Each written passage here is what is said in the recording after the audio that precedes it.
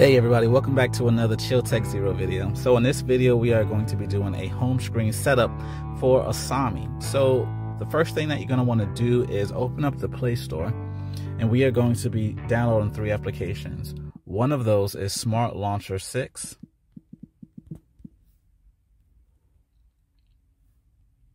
It's right here. Go ahead and start letting that install. And we're going to also search for Lines Icon Pack. Let's see, it's right here. I already have mine installed, so go ahead and get yours installed, and this is the one. This is a really good icon pack. And the next application that we are going to need is going to be the KWGT widgets. Now, if you have Google Play Pass, then you're going to be able to use this for free as part of your subscription. And if not, I'm not really sure. But go ahead and download this application and let's see what happens. I think you should be good to go. All right, so let's go ahead and check and see if Smart Launcher is finished yet, because we are going to be making that our launcher. All right, so it is. I'm going to go ahead and, yep, I've actually got this version some time ago. I love using this launcher. Hit continue. I'm going to allow these things here because I'm already used to using this launcher. It's one of my favorite ones. And I'm going to go ahead and, because you guys don't have this wallpaper already, I'm going to go with the suggested one and hit confirm. But we're going to do all of this together, so don't worry. I'm going to set as default. Smart Launcher. And here we go. So I'm going to go ahead and get rid of this widget. If you like this one, you can use it, but I'm going to go ahead and get rid of it. And then the first thing that we want to do is open up our gallery. Now, whenever you first tap on one of these icons, it's going to prompt you to pick which one you want. For me, it's Google Photos or just the Samsung gallery. I'm going to use the Samsung gallery where I already have the picture here. The link is inside of the description below to go ahead and download this wallpaper. So I'm going to go ahead and set as wallpaper for the home and lock screen. And I'm going to put it down just a little bit so her hair is fully visible. And from here, you could pick whichever kind of color palette that you want.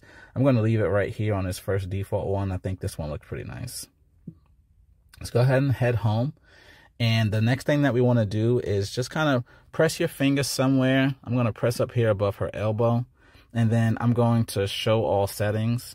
And here's where you can customize everything that you want here inside of this Smart Launcher. So we're going to actually go to home page, and then we're going to go to icon appearance.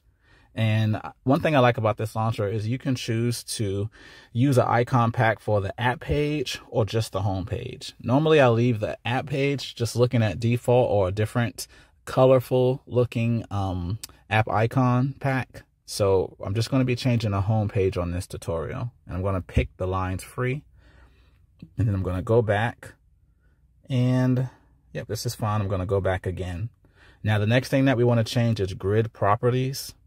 And the second thing that I like to change is I like to leave the columns here on 5, but for rows, let's tap and make this 14. Okay. Then we're going to go back, and let's see here. This is pretty good. I'm going to go back again. And the next place that we're going to actually go to is global appearance. It's right here under wallpaper. And then for the font, we're going to tap here.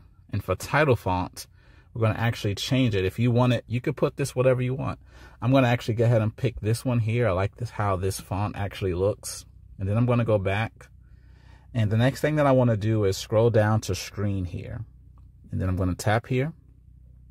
And if you want it to be ultra immersive mode, you can do that and hide the navigation bar.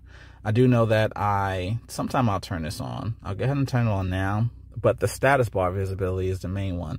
Unless you just want to see your notifications at the top, which is totally fine. But if you want it to be a fully clean look, then go ahead and put your status bar as hidden. So from there, let's go ahead and head back. Let's back out and see where we are. All right, so we're almost done already.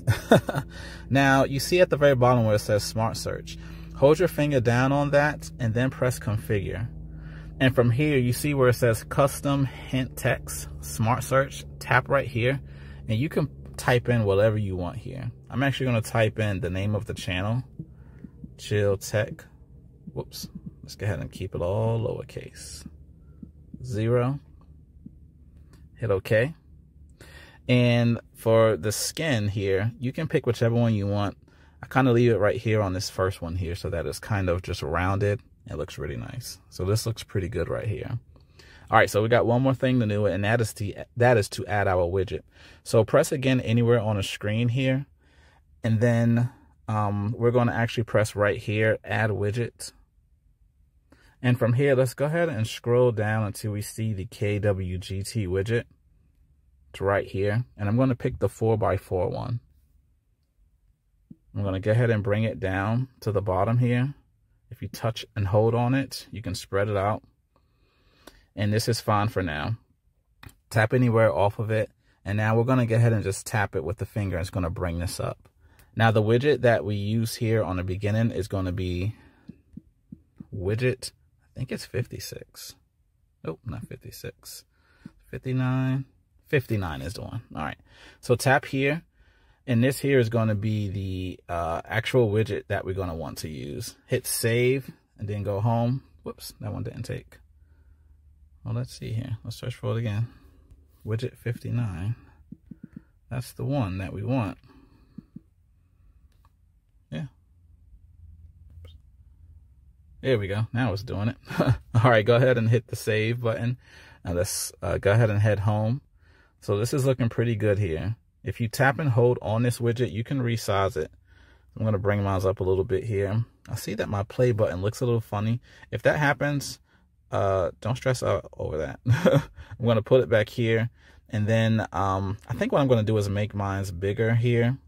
And then I'm going to hit open app. Oh, nope, not that one. Just tap on it. Nope, not that either. There we go. So kind of tap on like the word February. I was trying to figure out where to tap at there. Oh, there we go. That was weird. It didn't do that earlier when I was playing around with this, but kind of just fixed itself. All right, so anyways, this is what you should have. It should be showing the full play button here. And so we're almost done. Now, the last thing to actually do is hold your finger down on this widget and then press on Find Positioning and then tap Move. And from here, you can either just hold your finger down and it's going to jump. And I kind of like to tap it over some more just so that I can get it all the way over to just the edge here and not go past it. From there, once you tap away from it, that's it, you're done. Now, any application down here on this bottom, of course, once you swipe up, you'll get to your app page. So you can drag out and kind of reorganize this however you want it to be, okay? So this is basically how I got the home screen set up. I hope you guys enjoyed watching this. I want to do a whole lot more home screen setups. And if you're using the Z Fold 3, don't worry, this is going to look good. Once you close your device and look at the front display, it's still going to be looking just as cool, just as awesome. And yeah, I hope to do more of these home screen setups. And I will catch you guys inside of the next video. Thanks for watching.